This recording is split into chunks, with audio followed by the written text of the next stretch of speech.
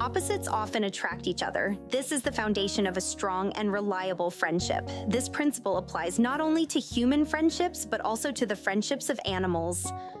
Look at this charming pair, the polar owl, Nusha, and the blue-eyed husky, Ilona. A man found a little owl near his house, fallen from the nest, and loudly calling for help. He hoped the little owl's mother would appear, but she did not. Then, the man decided to take care of the owlet himself. He fed her every couple of hours. After a few months, the owl began to feed on various insects by herself.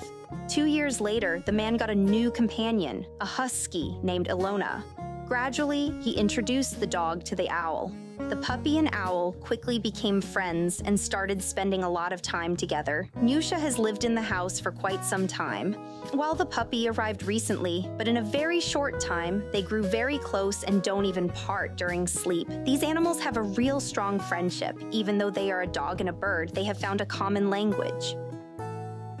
They are completely different. The husky is kind and sweet, while the owl is charming but can stand up for herself. Apparently, the owner managed to properly train Nusha, so she calmly lets Ilona lick her. It seems the owl likes this companionship, as she shows no aggression. Such a strong friendship between completely different creatures is quite rare, but both pets look very good together.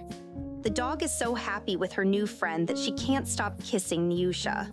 This is an incredibly tender friendship between a husky and a polar owl. They play and sleep together. This shows that even very different animals can be true friends.